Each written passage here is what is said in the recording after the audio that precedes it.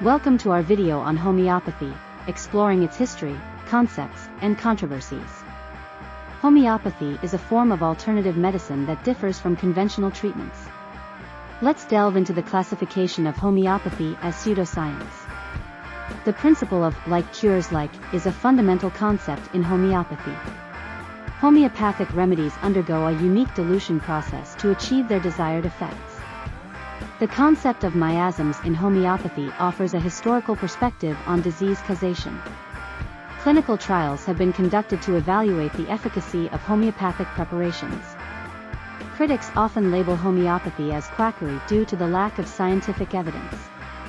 Let's explore the fascinating history of homeopathy and its rise and fall in popularity.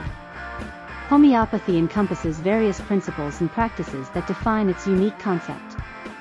Provings play a significant role in determining the properties of homeopathic preparations.